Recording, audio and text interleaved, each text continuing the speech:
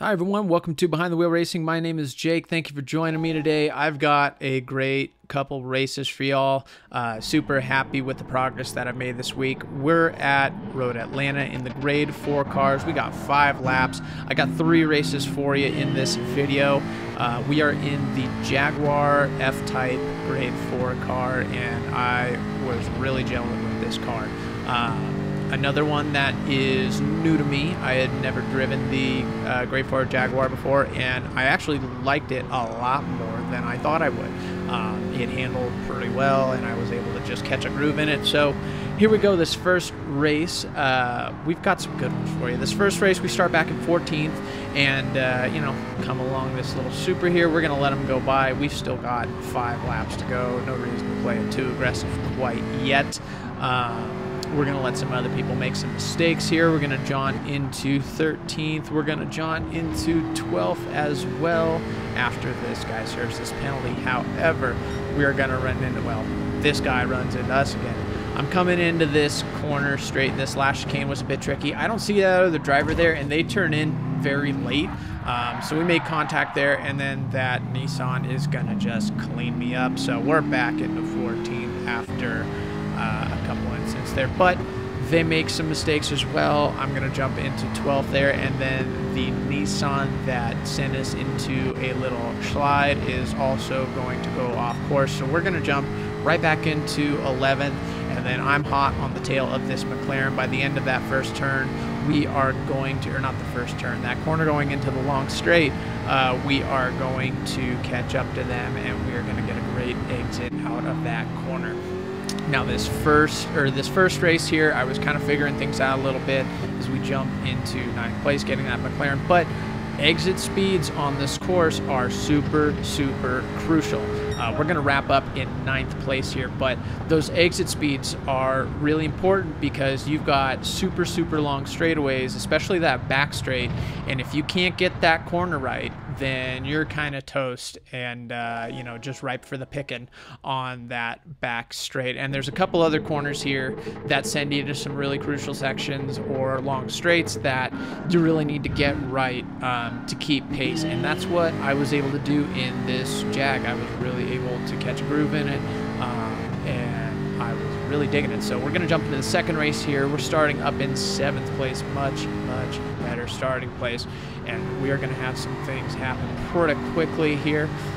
We're going to stay on the tail of this Aston Martin, and we're going to make our way through this first corner. Now, a lot of people were getting that corner wrong, especially that little curve that sticks out there. That Twix-inspired Aston Martin is going to be a victim there. We're going to jump into 6th place. Now these guys get into a little scrum right here. I'm staying close to them, not too close. I don't want to get myself involved in that scrum, so we're going to blow by that Porsche. We're going to blow by that Aston Martin. However, we are not going to go alone from this Aston Martin quite yet. I'm not quite close enough to this Ferrari to catch a draft. I'm probably about 2/10 too far to catch a draft, but this Aston Martin is still on me. I see them right there. I'm going to play a wide line. They're going to go way inside. They're going to come in way too quickly, and they are going to make a mistake, and they kind of clean up 6th place there as well.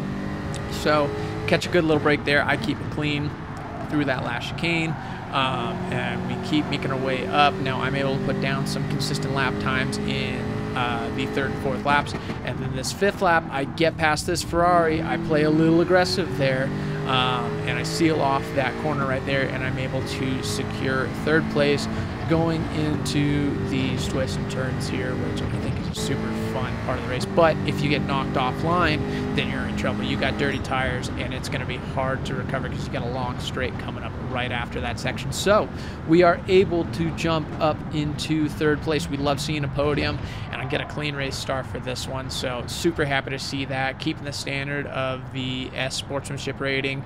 I'm still at the B driver rating, but I see that little, you know, progress bar moving up quickly, and I'm really happy with that. So we've got some momentum going into this last race, and this one I'm starting up in 4th place. I'm really stoked to see this.